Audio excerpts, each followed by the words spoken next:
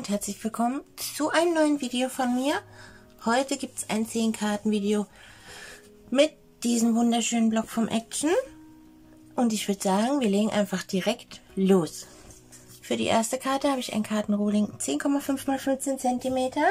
Habe mir hier in diesem dunkelblauen Motivpapier, das ist so Uni, ist kein Motiv, bläh, ist Uni,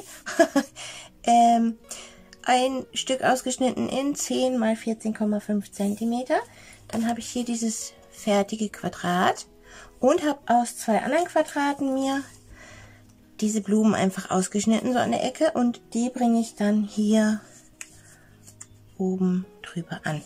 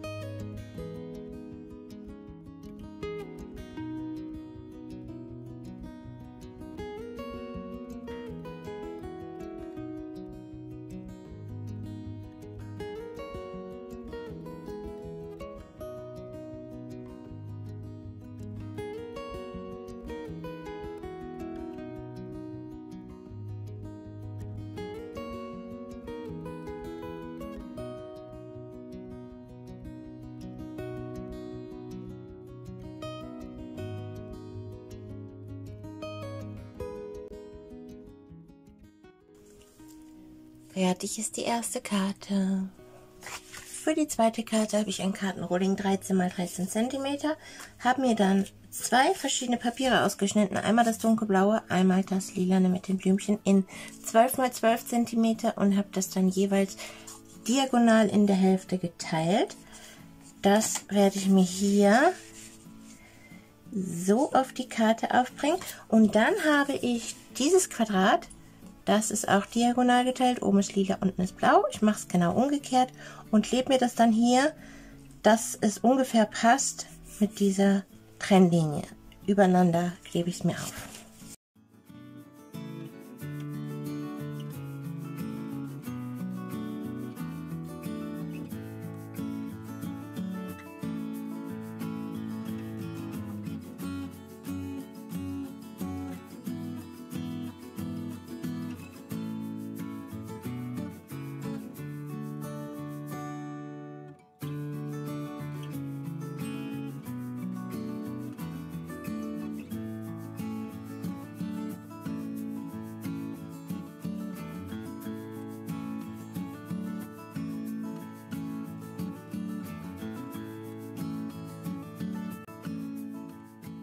Und fertig ist Karte Nummer 2. Das ist ein bisschen schief geworden. Ich muss mal gucken, ob ich da noch ein bisschen was zurechtfuschen kann. Also achtet da gut drauf. Ich finde hier, naja, man sieht, dass es schief ist. Ich habe es schief aufgeklebt. Naja, okay, aber ihr versteht, was ich damit euch zeigen wollte. Für die dritte Karte habe ich wieder ein Kartenrohling 13 x 13 cm. Dann habe ich dieses Motivpapier, ich sag das immer, dieses blaue Papier. Dann habe ich hier bei dem einen Papier, da sind ja so Streifen am Rand, wie so ein Rahmen. Die habe ich mir ausgeschnitten in 1 cm x 13 cm. Die möchte ich hier drauf bringen. Dann habe ich nochmal einen blauen Rahmen in 8,5 x 8,5 cm. Dieses fertige Quadrat, da möchte ich mir da was drauf stempeln. Und dann habe ich mir aus einem anderen Quadrat diese Blume ausgeschnitten. Und zwar habe ich das aus diesem Quadrat, das gibt es ja immer doppelt, einmal mit foliert und einmal ohne. Diesen Spruch habe ich mir noch aufgehoben.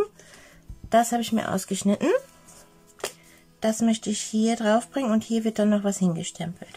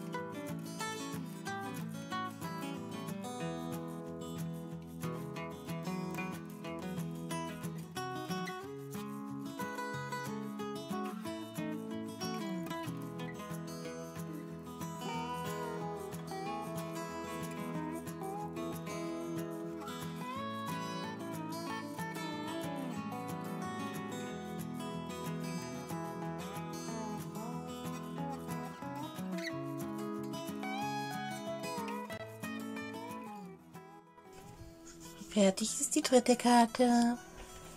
Für die vierte Karte habe ich ein Kartenrohling 10,5 x 15 cm. Die wird jetzt richtig schön hell und richtig nach meinem Geschmack von der Farbe her.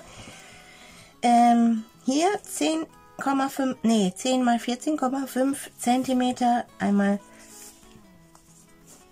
dieses folierte Papier, dann dieses Papier ohne foliert, ohne Folierung, so in 5,5 x 14,5 cm.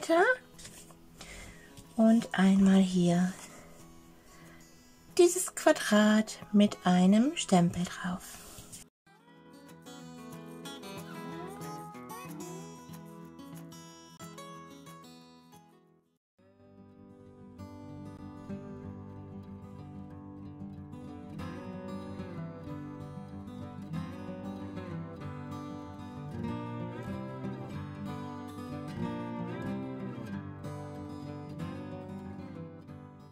Fertig ist Karte Nummer 4. Hier möchte ich gucken, ob ich Glitzersteine irgendwo finde in meiner Sammlung, die so eine Farbe haben wie diese Folierung. Die würde ich dann hier noch ein bisschen draufbringen.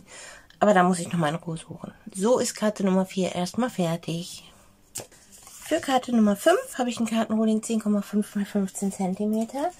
Ein Motivpapier, und zwar dieses mit der Folierung und dem Pünktchen, in 10 x 14,5 cm. Dann habe ich hier dieses fertige Quadrat, wo ich mir gleich noch einen Stempel reinsetze, und ganz viele Fliederblütenbüschel. Die möchte ich mir hier in so 2 Streifen hoch anbringen.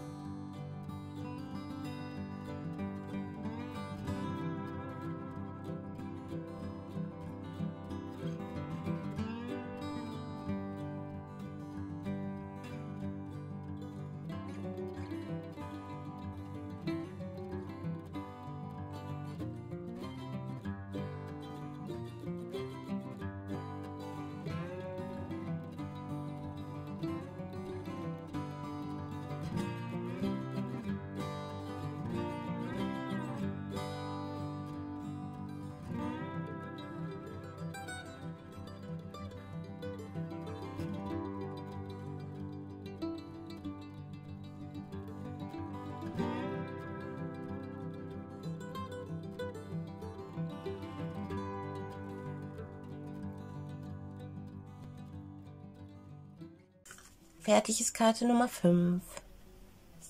Für die 6. Karte habe ich ein Kartenrohling 15 x 15 cm. Dann einmal dieses Papier, dasselbe, was ich gerade hatte, nur ohne die Folierung als Hintergrund, in 14 x 14 cm. Dann habe ich hier 10 x 10 cm Papier und einmal dieses Quadrat, und da stempel ich mir noch was drauf und dann bringe ich das hier auf.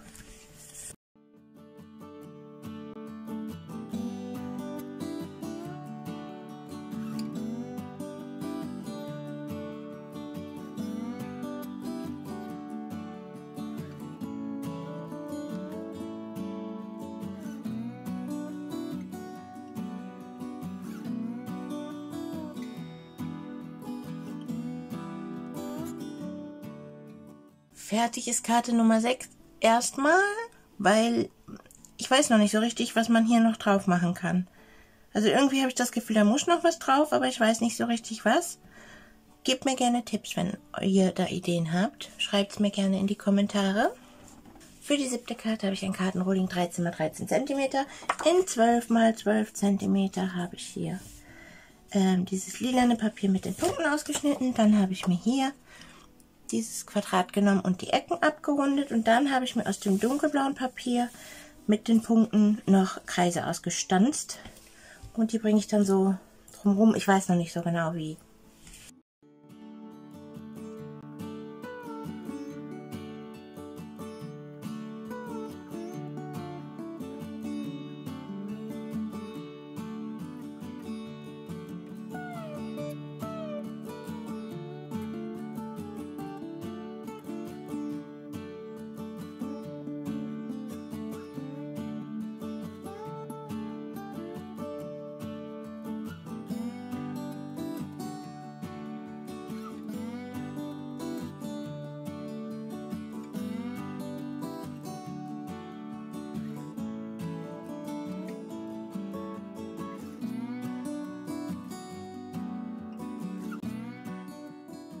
Fertig ist Karte Nummer 7, glaube ich.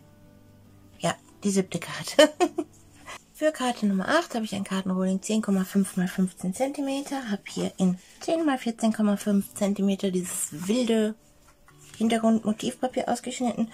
Und dann habe ich mir das eine Quadrat in einen Kreis verwandelt und noch einen Kreis ausgeschnitten, tatsächlich, weil ich keine Lust hatte, die Stanzmaschine rauszukramen. Und das bringe ich hier so übereinander an.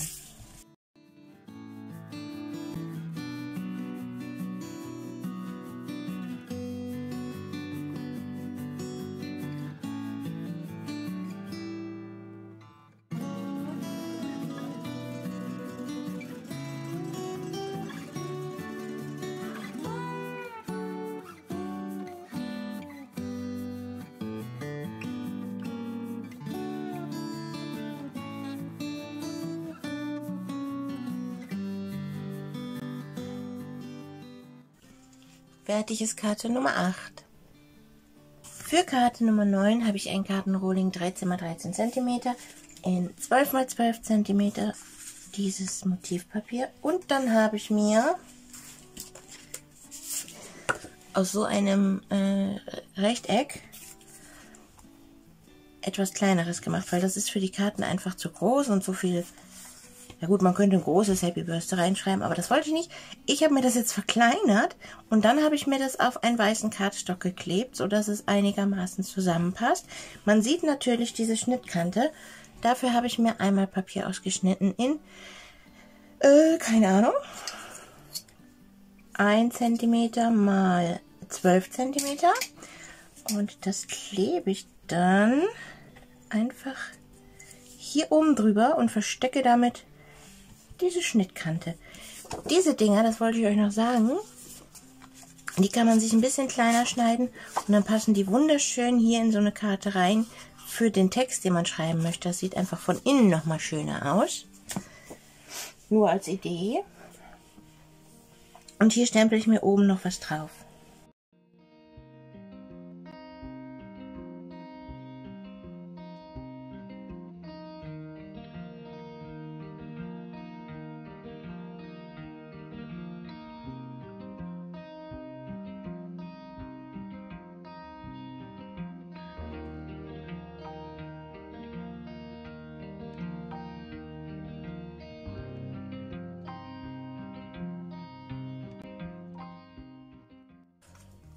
Und fertig ist Karte Nummer 9. Für Karte Nummer 10 habe ich ein Kartenrolling 13 x 13 cm in 12 x 12. Dieses hellblaue Papier mit den Punkten. Dann habe ich dieses Quadrat. Da wird noch was reingestempelt. Und dann habe ich mir in dunkelblau und lila Streifen ausgeschnitten. Die Länge ist eigentlich Schnurz. Also die sind alle 12 cm ungefähr lang und zwischen 2,5 und ich glaube 2,5, 2 und 1,5 cm. Die schneide ich mir aber auf unterschiedliche Längen. Da möchte ich mir überall so eine Wimpelform unten rausschneiden und die dann hier irgendwie davor und dahinter und daneben, also davor nicht, Blödsinn, dahinter und daneben anordnen. So.